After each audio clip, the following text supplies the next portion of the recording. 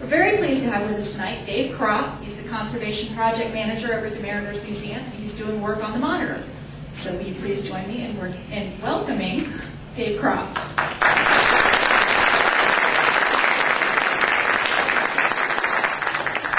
How's everybody doing tonight?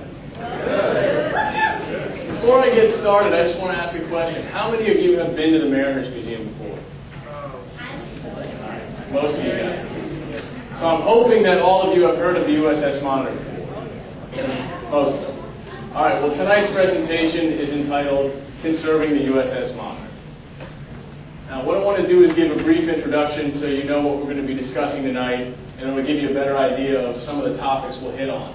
First and foremost, I'll do a brief look at the history of the wreck as well as the recovery of the USS Monitor, an overview of treatments that we've done at the museum for the past decade or so, and kind of give you an idea of what conservation truly is. What are we doing in the lab, and what does conservation mean? I'm also going to mention artifact treatment timelines and how they come into play with planning for this project, as well as a few other things like the differences between metal and organic artifacts and how we treat them. Collaboration with Jefferson Lab. Fortunately, we've had some great assistance from Jefferson Lab here at the Art Center, and it's been a lot of fun to work with them. Lastly, some outreach that we do to the museum, similar to talks like this, and finally, a conclusion.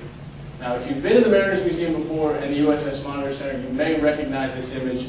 This is a shot of the inside of the wet lab, and you will notice some very large tanks. Notably, this tank here, which houses the USS Monitor's revolving gun turret, it's approximately 90,000 gallons of water.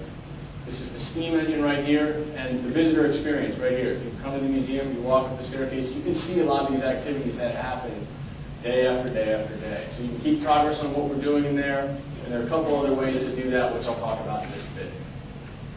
So the USS Monitor, famous Union ironclad, first of its kind constructed in New York. What we're looking at is John Ericsson, who's the Swedish-American engineer who designed the ship. Very, very creative guy. He wanted to try out something new, using his ideas to make a very, very, very formidable warship. The Monitor wasn't very big. This is a great plan view of the ship, and you're seeing the length of it here, just over 170 feet. And I'll point out some very notable features. Most obvious, the thing people most recognize, the revolving gun turret. It's about 20 feet in inside diameter, housed two very large guns, which weighed about 8 tons apiece. And that was it. 2 guns on an extremely famous warship. Doesn't sound like something you'd expect. You're used to seeing many, many large guns on big wooden sailing ships, but this is a whole different concept. You'll also notice these blue lines right here. That's indicating the water level. So what we're seeing is a ship that is almost 90% submerged. So although it was not actually a submarine, it's fairly close to it.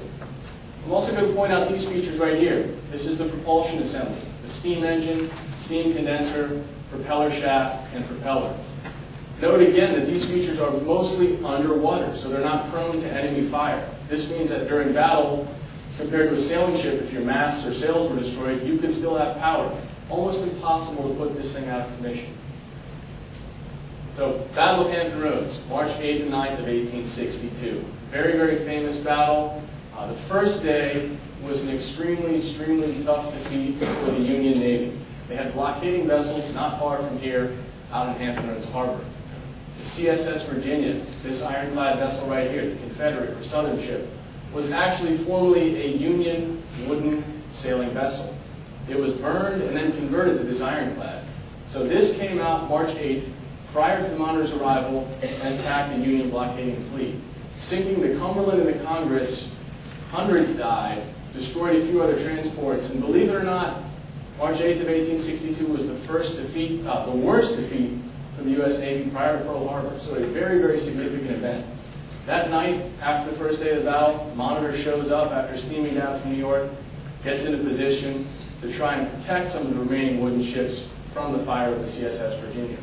So March 9th, they square off for about 4 hours, point-blank range at times, trading fire. Essentially, despite all the smoke and noise and commotion, standoff. Not a lot happened. What we did know was that after this battle, if Union and Confederate navies wanted to be competitive, and if all navies of the world wanted to remain strong, they would have to adopt ironclad technology. March 8th proved that ironclad ships were capable of destroying superiorly armed ships, and then the next day showed that these two vessels, when squaring off, would be the future of all navies of the world. So a pretty significant battle. Not a lot happened to the Monitor in the months that followed. A couple forays up the James River, a little bit more time floating around the Hampton Roads. Unfortunately, when headed south to engage in other combat, Monitor sank right off Hatteras, North Carolina, 16 miles south-southeast of Hatteras. Started out fairly calm, the seas built, became very rough, and ultimately the ship's pumps and other devices used to get water off could not keep up with the incoming water. This is a great painting. It depicts the Rhode Island, which is this vessel right here. It was actually helping to tow the Monitor down to the southern ports. Unfortunately for the crew that was aboard the Monitor, they were rescued for the most part. Now we do know from survivors' accounts that certain crew members were washed overboard. We know that some stayed below decks. And believe it or not, when we did recover the revolving gun turret, we found 2 sets of human remains. So that night of the sinking, 16 crew members perished, 4 officers, 12 enlisted men. So essentially it's also a war grave down here. A very, very tragic episode, but as we know later on, more ironclads were built to help follow up this technology. Now discovery, it wasn't until August of 1973 that the wreck site was discovered off North Carolina. Great picture right here. This shows what the ironclad looked like on the bottom of the ocean prior to any recovery activities. And there's some pretty significant things I'd like to point out. First of all, this is the revolving gun turret. As we know from that plan I showed you earlier, that was originally in the center of the ship. But right now, this is the stern. This is the back end of the ship, and the gun turret has moved that far. So basically what happened when the ship sank, it flipped over completely and slammed into the seabed. The gun turret, which spun freely and rotated on that ship to allow the ship to fire in any direction without having to move, in order to rotate, could not be fastened to the hull. So it was supported by its own weight on the cradle. Subsequently, ship flips over, turret comes off, and drifts down, it's pinned beneath the stern of the ship. This is early sonar image right here, showing you that classic shape that we saw in the earlier drawing. A neat point to make here is that there's some indication that during World War II, American ships that were patrolling the coast detected this on the bottom and thought that it may have been a U-boat resting there. So there's evidence that suggests the wreck site of the Monitor was actually depth charged by the U.S. Navy. So might explain some of the damage that we see on the wreck site. We'll take a look at that in just a minute. But again, for more geographic detail, here's the Monitor right here. It's about an hour-and-a-half boat ride out of Cape Hatteras. That is the Monitor National Marine Sanctuary. It is administered by NOAA, and they are the National Oceanic and Atmospheric Administration. Most people think weather, fisheries, but they are also in the overall marine preservation business. And they operate a series of sanctuaries around the country. Monitor was the very first sanctuary and had quite a few different goals here. First and foremost, preservation and interpretation of what is down there on the seabed. All right, recovery and initial stabilization. Over the past 10-15 years, there have been various recovery operations at the wreck site. The propeller came up in 1998. It's one of the first larger artifacts that was treated and on display at the museum. 2001, people will remember the engine was recovered as well as some other propulsion assembly components.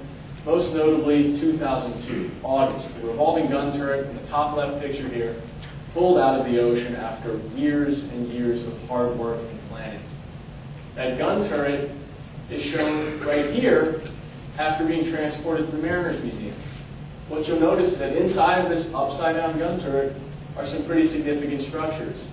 This right here is a gun carriage. This is what the 2 big guns rolled back and forth on. Still intact, still in place, and you see the barrel of the gun. Well, this is 2002, 2003. This is 2006. What you'll notice is that the gun carriages have been removed, and we've removed a lot of that thick sediment which forms in artifacts. We typically call it concretion. It's a matrix of sand, shell, coral, basically a hard layer that forms over the majority of our iron artifacts. So now, with the carriages and sediment gone, you see this nice smooth cast iron gun right here, the other gun right here, and a lot of the features inside that help to make this gun turret strong and formidable. Another major operation was removing the guns for independent treatment from the turret.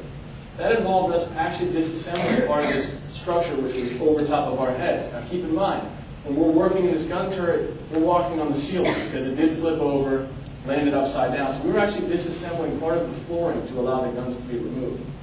And lastly, this is what the gun turret looked like right around 2008.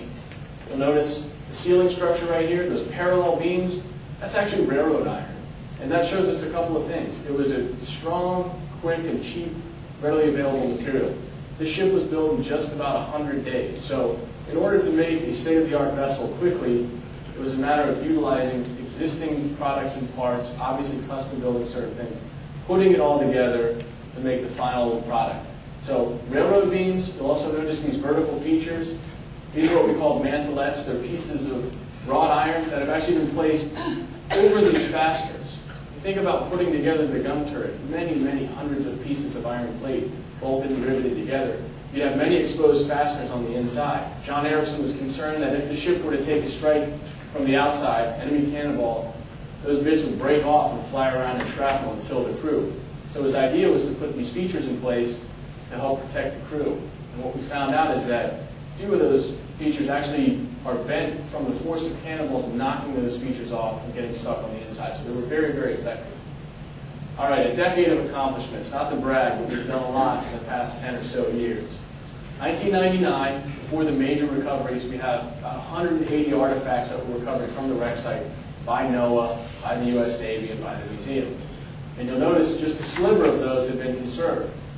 As the recovery operations kind of geared up and really got into a major way, by 2002 with the gun turret, we had over 800 artifacts recovered from the wreck site. It's a pretty big number, 800 artifacts. Since that time, though, there have been no recoveries at the wreck site. But you'll notice in 2009, we have about 1,400 artifacts. So where did all those artifacts come from? That's from excavation of the artifacts that were recovered by the Navy, by NOAA, by the Mariners Museum, at the museum. We pulled an additional 600 or so, additional 400 artifacts out of the gun turret alone. So these are all things that we weren't necessarily expecting to find, but we did.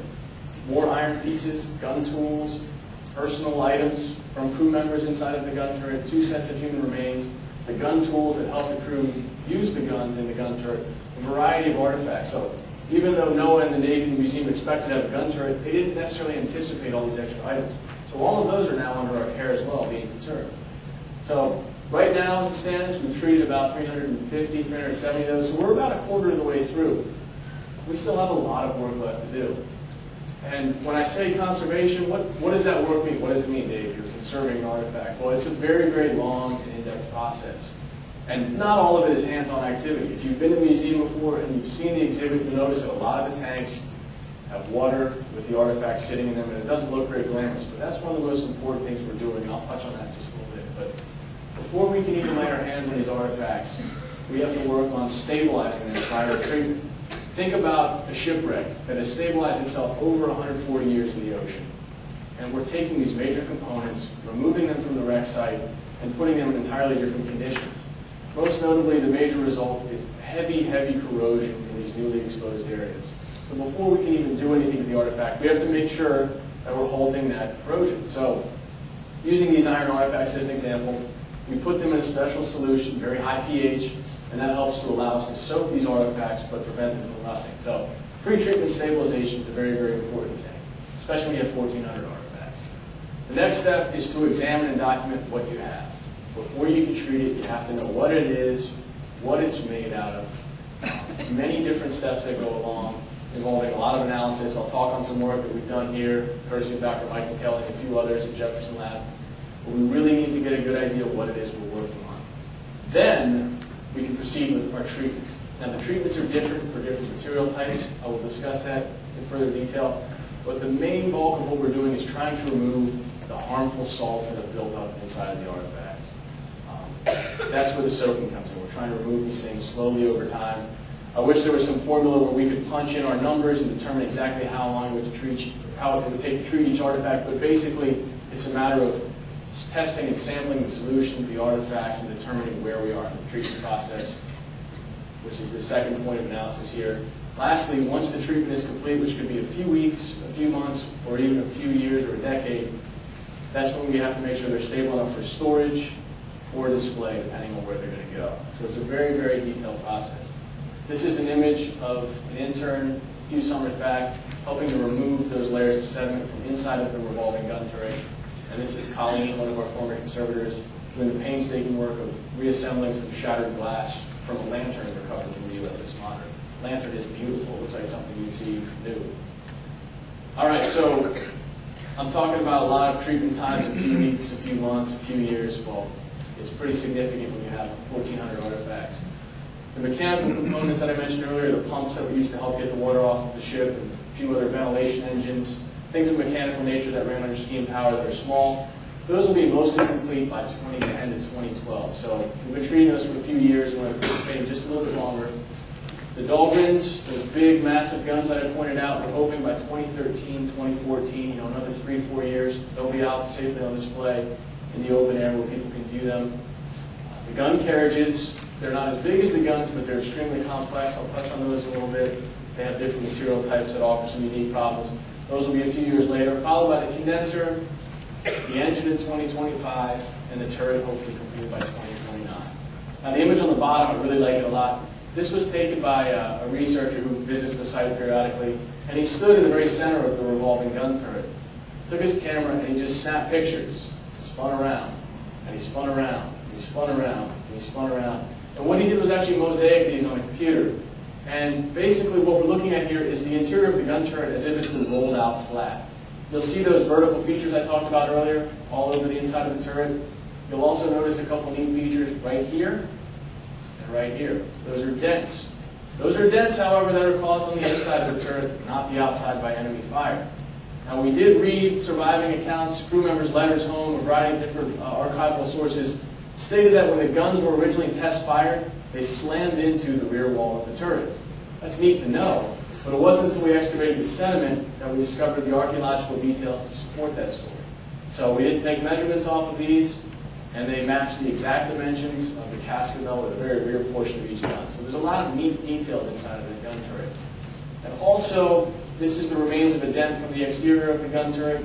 There are a few more here and there. Just, different features in there that kind of tell the story of what it was like to serve on board. All right, why not sooner? I'm talking 20 years from today's date, 19 years. Why can't we speed this up? Well, I mentioned chlorides. Those are our salts that are inside the artifact. We have to soak them out, safely remove those. If you think about driving a car up in New England, where they salt the roads in the winter, lifespan on those cars is a lot less. They tend to corrode quicker. Same problem here. We have to get those salts out. Sulfur is another problem. It's part of the underwater environment as well as the corrosion process. We get deposits of sulfur in the artifacts. It's primarily problematic for the organic materials, which we'll talk about in a little bit, but those will, when reacting to modern treatment materials that we use, cause sulfuric acid to form over time. This is a newly discovered problem that's kind of problematic for a lot of conservation projects around the world. But basically, the artifacts will become so acidic that they'll just eat themselves up from the inside out. So it's our job to try and carefully remove that as well. Why not sooner? I talked about the chemical side.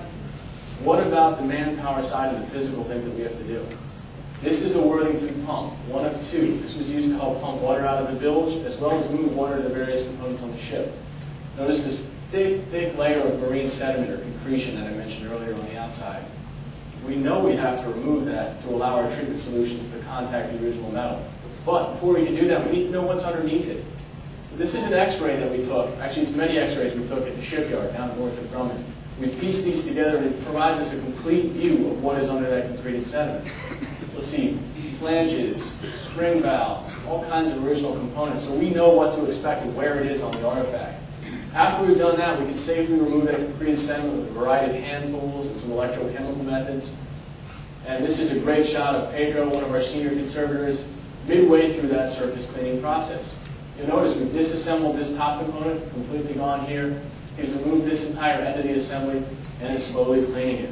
The last image on the bottom right is that same pump, but disassembled into all of its component pieces. Now, for artifacts that are extremely fragile after corroding in the ocean, you're probably thinking, why would we ever want to take these things apart?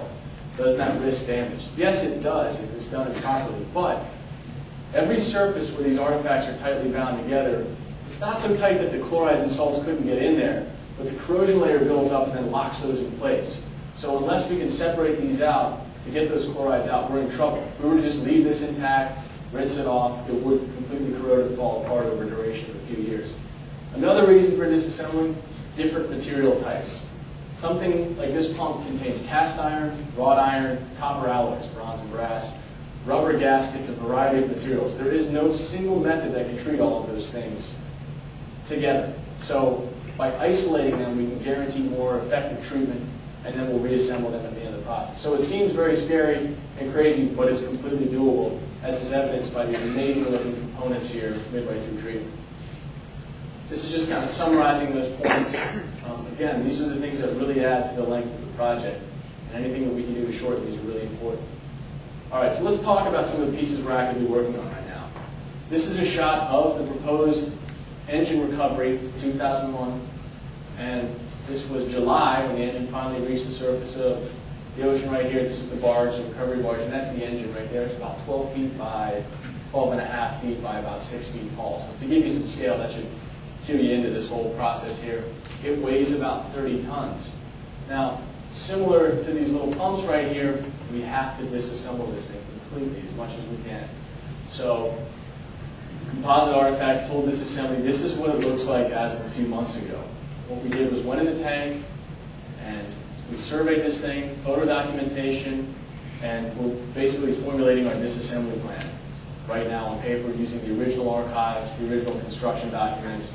We have to find the safest way to disassemble this and to treat it piece by piece for long-term display. Now, you'll notice that thick marine sediment all over the surface of the artifact. You can see these little things right here. These are oyster shells. So what happens when you take an artifact out of the ocean in the middle of July, truck it up to the museum in Newport News, and leave it out in the sun for a little while? It stinks. It stinks bad. We had visitors showing up at the museum, getting out of their cars, and smelling this thing from across the property. I mean, a really, really tough stench. But the first thing, again, is to get it wet, make sure we're keeping it moist, soaking out those salts. I broke out these smaller images here showing these different material types. You can see the rust color here. That's obviously iron, but these are copper alloy oil cups right here, and valve handles used to help oil and operate the machine. Those must be removed, treated separately, and then reassembled again. So very, very, very tricky process. Steam condenser, this is a less known component. It did help make the engine more efficient. Basically, it was converting extra steam or waste steam back into water to help make the system operate a little bit easier. Unfortunately, for a guy like me, it operated on salt water rather than fresh water. So during the life of the ship, it was already corroding probably a little bit on the inside. But this is a great example of disassembling multiple material types. Primarily an iron object right here after surface cleaning. You notice the differences between this and the engine? Well, this is a rubber gasket right here. Believe it or not, rubber was commonly used back then. This is layers of rubber and textile kind of joined together, and they are all over our mechanical pieces. And you notice some deformation just from problems in the ocean, but we were able to cleanly remove this without even making harm. So it really helps us out quite a bit. And this valve right here, you can see it intact here on this assembly. This is it after being removed, partially cleaned up. So it gives you an idea of what it is we're dealing with on a daily basis. All right, 11-inch Dahlgren guns. I said they weigh 8 tons earlier.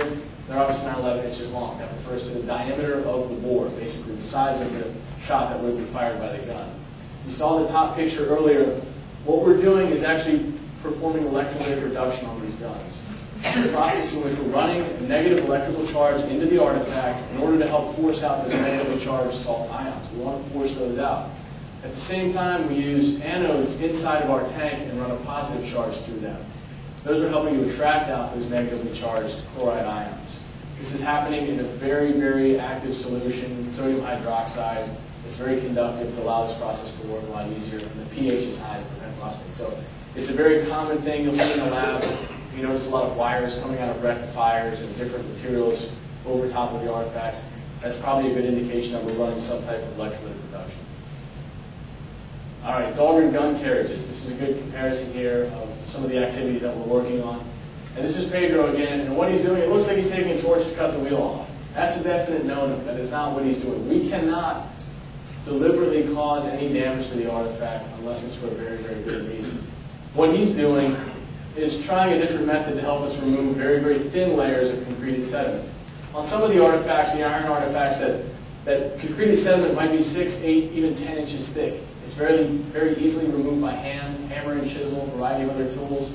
But that's not a method you can utilize when the concretion is a 1/16 of an inch thick or a 32nd of an inch thick. So what we're doing here is actually heating the moisture that is trapped beneath that concreted sediment to the point where it boils.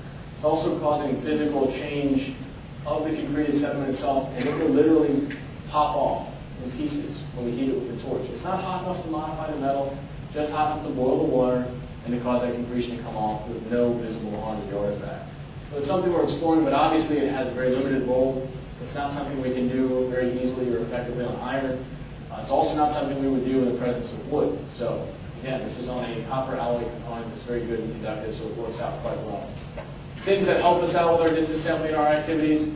These are examples of original plans that show the construction details of these carriages. They're extremely helpful. And if you're interested in seeing some of these materials, they are in the library at Christopher Newport University. That's where the museum's archives and the NOAA collections are now housed. It's a brand new facility.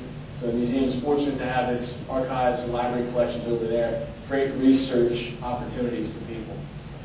All right, one of the recent things we've been doing is trying to right some of our upside-down artifacts. This is a gun carriage, and before we do our major disassembly procedure, we want to get it right side up. It makes it a lot easier for us. So Gary, this guy you see right here, he's the brains down in the lab. He constructed a device that allowed us to safely rotate the carriage without physically having to do a lot of rigging to the artifact. We placed a steel frame on the underside, which is the current top side of the artifact, and wrapped that around with some all thread so it was secured firmly to the carriage. We then lifted it with a crane and placed it into this little frame. You can see Will right here rigging up some of that securing device. And then using the overhead crane, we slowly pivoted the gun carriage from one end and up and over to a completely vertical position. See the activity right here? This is the critical point we reached. Past vertical, Gary's helping pull it back this direction. And you'll see in the series of images, we finally have it to its original upright orientation. So it doesn't seem like a big deal. It took a couple hours, but the planning for that was a few months.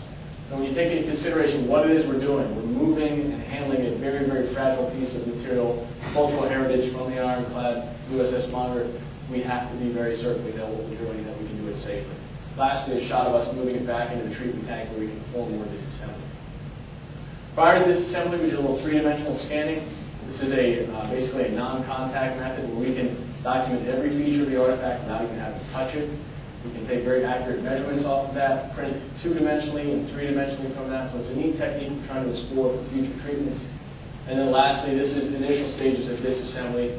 You can see it's kind of dirty work, boots on, sediment, a variety of different things. You can see all this from the viewing platform at the museum. All right, revolving gun turret. I've already spent some time on this, but I wanted to show you a few more images. Primarily composed of wrought iron. There are about 192 wrought iron plates that are 1 inch thick, bolted and riveted together that basically make this major structure right here. This is an overhead shot showing the guns and carriages in place. I talked about disassembly for the engine, the condenser, the pumps, those mechanical pieces.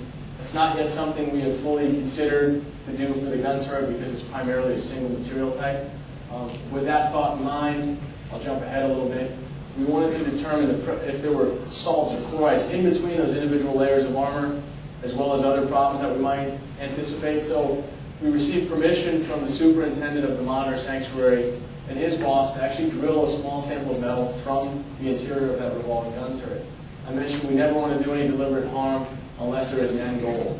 If the results of this core allow us to make a more educated decision regarding disassembly or not, then it's something that is 100% worth doing. So we're still having some work done by a professor at Old Dominion University. This is a little bit of surface analysis here, non-destructive, using a little bit of radiation. And what we're doing is trying to determine exact elemental composition, as well as detect some lighter elements that would help indicate what we should do with treatment. Currently, if you go to the museum, you will see it soaking in a tank, desalinating, and that's what it's going to stay doing. It's very stable right now. It's advancing through the process, but we're focusing our main efforts on those composite artifacts like the engine, which are suffering a little bit more because of those different material types in contact. All right, organic materials. I'm talking about an ironclad. I've been talking about metal and machinery, but ultimately, there are a lot of different materials on there that most people don't associate with the wreck. By organics, I mean anything that is cellular-based: rope, wood, wool, leather, basically natural products. I talked about rubber and bone. On the left, you'll see a Wellington-style boot recovered from the inside of the Monitor's gun turret. We know that boots were fairly expensive at the time, and this may be a piece of property from one of the officers on the ship. You'll also notice these buttons right here. USN, the United States Navy, 3 stars and an anchor, as well as we have on the back Goodyear Rubber Company, New York, the patent date. We think about Goodyear tires, we think about modern things. Nope, they were back in business 1860s and before. So again, all kinds of different materials on the ship, different treatment needs. This can't be in the same solution that our big turret is, so we have to be very specific and very focused in how we're handling these artifacts. And I believe the size of the boot is a 9.5. Don't write that in ink, but I think that's the modern equivalent size. So everyone, you know, the old saying is everybody was smaller back in the day. Well, you know, this is 1860. It's not very long ago. We found features on the inside of the turret, sight holes that are 5.5 feet up off the floor, which to me indicates if you're a 6-foot male now, take about 6 inches off the top. So we're talking same size individuals. So the jackets, the buttons, the organics that we find would fit anybody that would be there today. All right, this is the remains of a wool coat discovered inside of the turret. Think about a wool coat, the footwear, the buttons. What we're doing is basically through the archaeological record identifying what it was like the night of the sinking. Imagine chaos. The ship's rocking in 20-foot seas. People are seasick. They're trying to get off. They want to get onto the rescue boats from the Rhode Island. But you don't want to hop in the water with your wool pants, your wool coat, your heavy boots on. So people are stripping out of their clothing, buttons popping off, taking boots off. We're talking about a major, major chaotic place to be. And that's exactly what the archaeological record is showing us. A couple other features, both found inside of the gun turret. This is a wooden drawer. There was no real reason for a wooden drawer to be inside of the gun turret that we're aware of. We also found about 20 different pieces of silverware, forks, knives, spoons, some with sailors' inscriptions engraved on them. Those are all visible at the museum.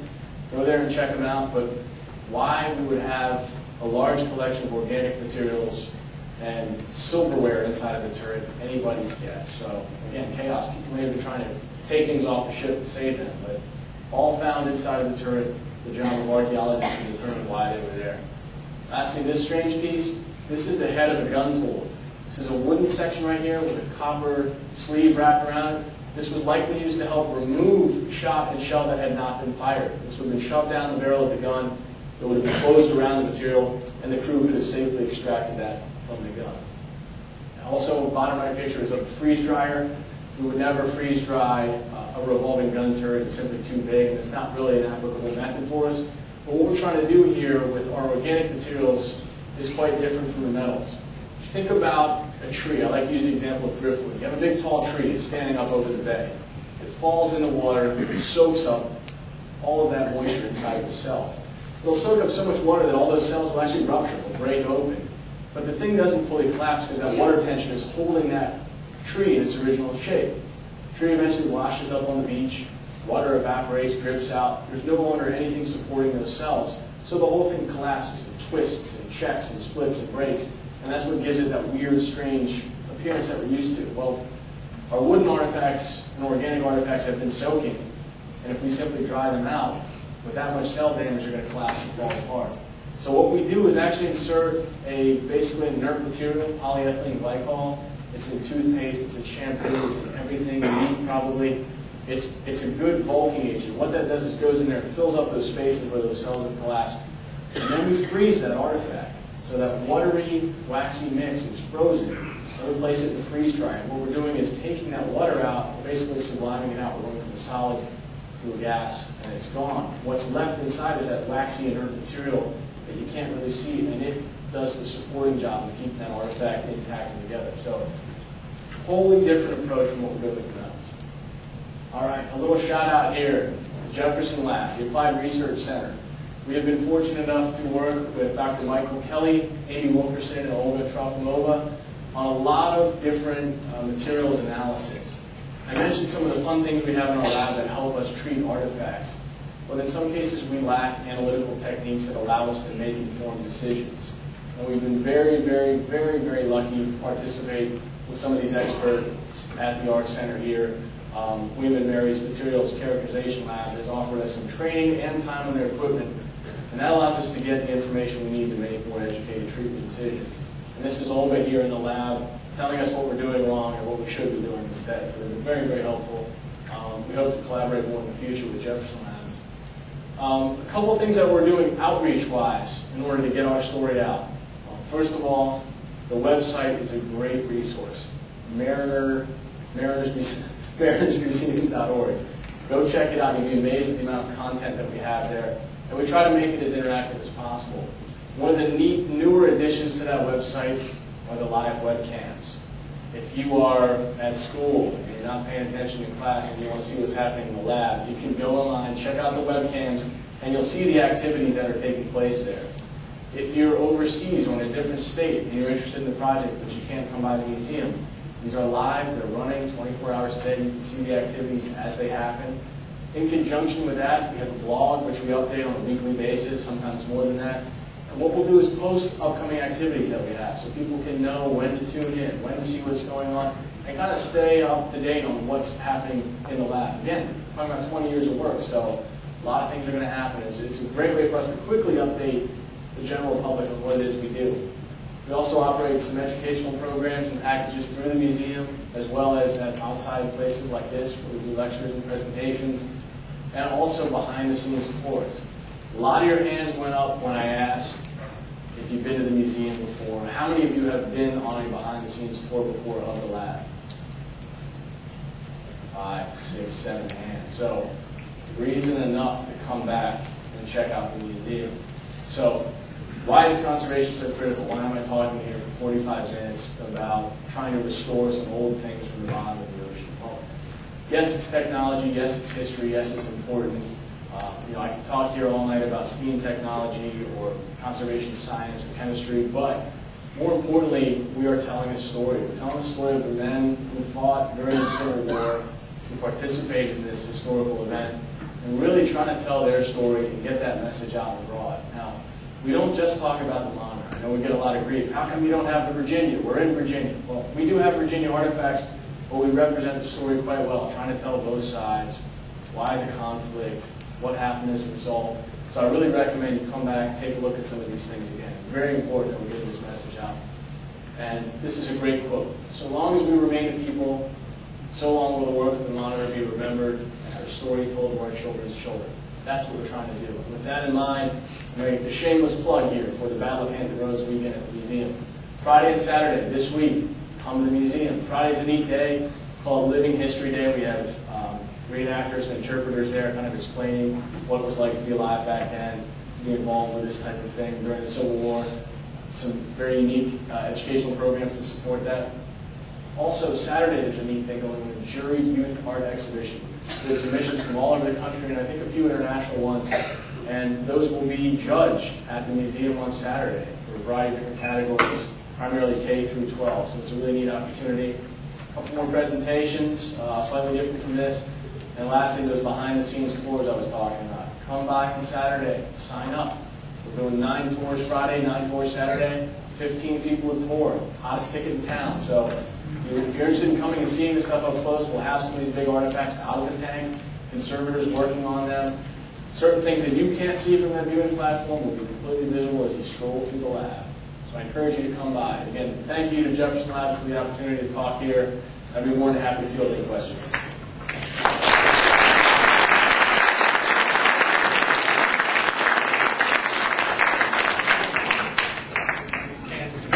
Do we have any questions?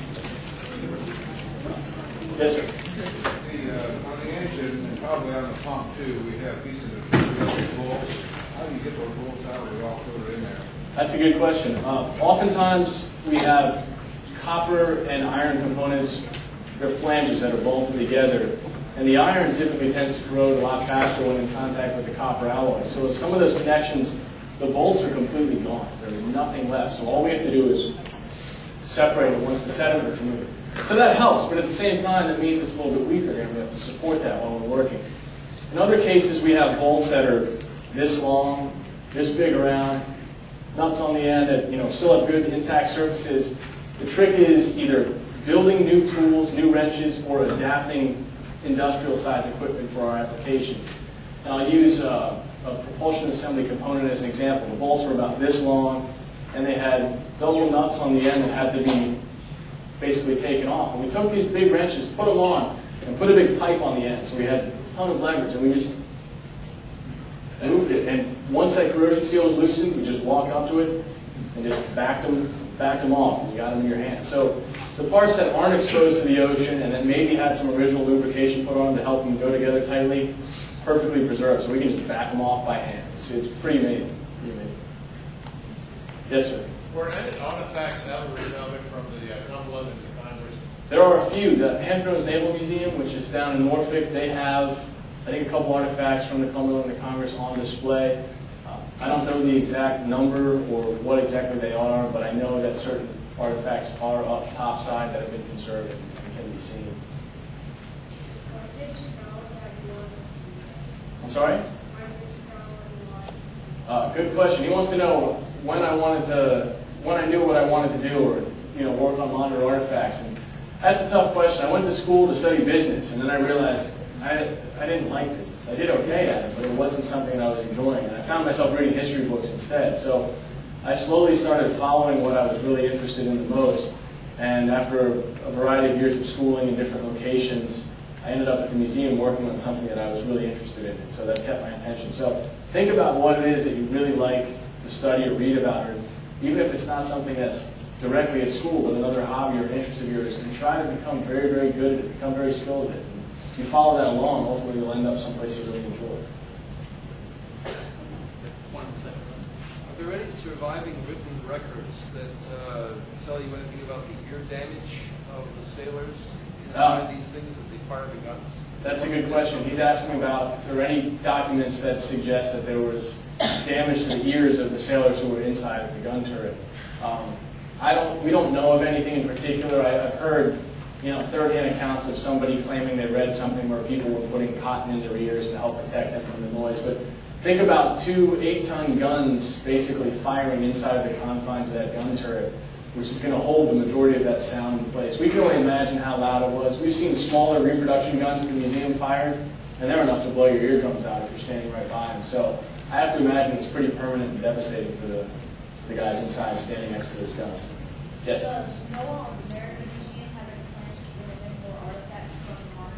Okay, the scout right here is asking if any more pieces are going to be brought up from the wreck. Right now, there are no plans to bring up anything new, but that doesn't mean in the future, if resources would allow us to maybe try to answer some questions on different sections of the wreck. We don't just want to go down there and scoop things up and bring them back to the museum. We need to have a reason to go down there. So if the archaeologists have questions or the historians have questions about the wreck, and maybe why certain things are the way they are, they might try to plan and organize an archaeological expedition down there that would include recovery. So right now there aren't any plans, but that's not to say that in the future we won't bring back some new pieces. So as we treat these ones and empty the lab over the course of the next 10, 15, 20 years, there will be available space for additional artifacts from Monitor or possibly other wrecks if they're recovered. Yes? What was the smallest artifact? The smallest artifact. Smallest artifact. We have pieces of glass that are probably about 1 millimeter in width. Very, very small. We have small buttons, the size of like a button on your shirt right now. What else that's pretty small? Oh, some really neat pieces of ammunition. Small bullets, basically unfired cartridges were found inside of the turret. About the size of probably your pinky finger. We have a total of 5 of those, and those are being conserved, and they'll probably be on display pretty soon. But small artifacts. Yeah, we have a lot of big artifacts. Not quite as many small artifacts, but there's a variety of them on display. Yes, sir. You mentioned briefly the USS Virginia. I know it was exploded, and the fellow shaft is the original museum. Are there other artifacts that have been recovered? What's been done with that? Right. We have a few pieces at the museum that are reportedly from the Virginia or the Merrimack. It's kind of I'll clarify, the Merrimack was a Union or Northern sailing ship. It was in the Hampton Roads area for some repairs. And when the Union or the North abandoned the Navy Yard, they actually burned it. And of course it's not going to burn when it's sitting in the water, so the hull was well preserved. The Confederates came to the yard, floated it, and built a new iron casemate on the top of it, and renamed it the Virginia. So you'll either hear the Monitor versus the Merrimack or the Monitor versus the Virginia. Depends on what you're hearing. We have some pieces that are from the Merrimack, the wooden ship, so I don't know if they were removed for repairs at a given point in time. We also have pieces from the Virginia. We have a section of iron armor plate 2 inches thick. It's about a foot long, and there's a huge cannonball dent in the middle of it to show the effects of the damage on the ship. So there are a lot of pieces out there. It's reported that if you were to count up all those pieces and add them together, you'd have like 2 or 3 Virginias. So it's really up to you to kind of sort out the convenience of the artifacts, but some of those are pretty well defined. Where do you get the cannon from? You blew it up. Where do you get the cannon from? I'm glad you mentioned that. There was a cannon that was damaged March 8th of 1862. Part of the barrel was blown off, either by the Cumberland or the Congress, those big wooden ships that they were attacking. That gun was damaged and was then removed from the vessel and was later recaptured by the Union when they took the facilities down there in that area. That gun was then considered a war trophy. So it was stamped trophy number 1. It had an unbelievable inscription on the side. That was property of the Navy and was up in the Washington Navy Yard on display there for a while as a trophy. Then it went to Dahlgren, the Dahlgren Naval Weapons Facility in Northern Virginia. It was there for a while on display, outdoors, kind of falling apart, you know. It didn't suffer from the same amount of problems that Monitor artifacts did because it was never in the ocean. But it still had some surface corrosion. Then it moved to Fredericksburg, where I got a fresh coat of paint and sat outside of Fredericksburg at the Fredericksburg Area Museum. And fortunately, we received that gun on a long-term loan from the Navy, and we did what we would consider conservation treatment on it. Cleaned off the old coatings and paintings. The inscriptions just jumped right out of the gun. Beautiful. We put on a very thin protective coating, and now it's at the entrance to the Monitor Center inside of the Mariners Museum. It kind of greets you with a nice pow right as you walk in. So if you haven't seen that up close, it's pretty amazing. So there are a lot of pieces out there. Other question right there? Did they find a lot of cannons from the American? Well, there are a lot of cannons that have been recovered in general from the ocean, from lakes, from rivers. Are you asking specifically from the Monitor or the Virginia, one of those vessels? The Virginia. Oh, the Virginia. Well, I don't really know. They did intentionally run that ship aground and exploded it so it wouldn't be captured and probably used against the South. I don't really know if they took the guns off beforehand or if those guns were left on the ship when it was blown up. That might be a good question for you to look up online. You might be able to find some good information, but I really don't know. Yes, Did you find any money? Money? Yeah. Any coins? Good question. Well, next to the two, or in close association with those 2 sets of human remains, we did find personal items. One of them was actually a wedding ring on one of the hands of the sailors, a fully articulated skeleton that had the ring on it. In close association, we also found fragments of pencils, wooden pencil with lead in it, or graphite on the inside. We also found what we believe to be pocket contents. Very close to the hip of one of those sets of human remains was a concreted mass. It was kind of hard to identify. But as we cleaned it up, we noticed, and we did some x-rays on it, we noticed it had a couple coins in it as well as a skeleton key, a key. Now, we weren't able to identify the monetary value of the coins, what kind of coins they were. They were very, very badly corroded and deteriorated. But, yeah, we found some more. So. Have you done any research on the battle at Drury's Bluff involving the Monitor?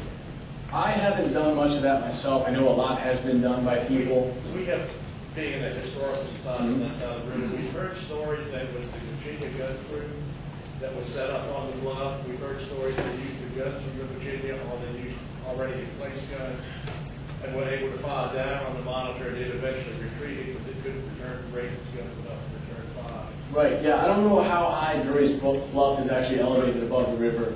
Monitor and a few vessels did try and go up midsummer and approach Richmond on the river. I know that certain members of at least one of the gun crews from the CSS Virginia was up there on the bluff, I think possibly with one of their guns, but it's neat to think that the guys who battled against them earlier were up there on the bluff firing back down. Now, Monitor's guns could only go 5 degrees up or 5 degrees down. They were very limited to how high or low they could shoot. If you think about a modern battleship, you watch it on the History Channel or out there at the Wisconsin, out there in Norfolk, those guns are doing all kinds of crazy elevations. Monitor was extremely limited. So if you think about a cliff that's extremely high up and you can only raise your guns 5 degrees, you're not going to be able to hit the top of the embankment where the other guns are. So they got pounded. They took a pretty good beating. Some minor damage. Some of the other ships were in a bad way, so they ended up turning around. So I guess it could be stated that some gun crew from the CSS Virginia helped fend them off. We understand that on the way to Richmond, they shelled Fort Huey on the Alabama side, which is up about 30 feet. Okay. And that's a beautifully reconstructed port. If anyone gets over to our white side, you can see where the monitor went. Right. Originally. Yeah, I wasn't aware of that. That's great. Very interesting. Just opened last year. Thank you. Is there one other question I saw? Yes, sir. You showed the picture of the turret on the bottom of the seafloor with the ship on the top of it. Right. How was it actually moved out under the ship? You have to lift the whole thing up and drag it out? That's a good question. And that's very easily answered if you come to the museum. But there's a really neat recovery theater that we have. It's high-def footage, and it's all about the recovery of the turret in the summer of 2002. Narrated by Sam Waterston from Law and Order fame on TV. And it's pretty neat. It's high-def footage taken by divers underwater.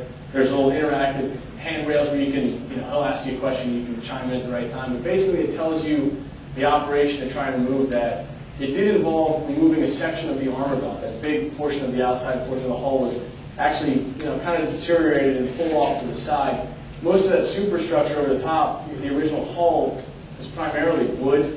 The main iron portions were topside, and so a lot of that and the thinner angle irons badly deteriorated. So most of that turret was exposed with the exception of that piece. So it was quite an operation to remove that section safely off to the side to allow the equipment to come down and make a good contact with the turret to lift it out. But I'm serious about that video. It's pretty sweet. You got to check it out. You guys, we can thank our speaker one more time, please.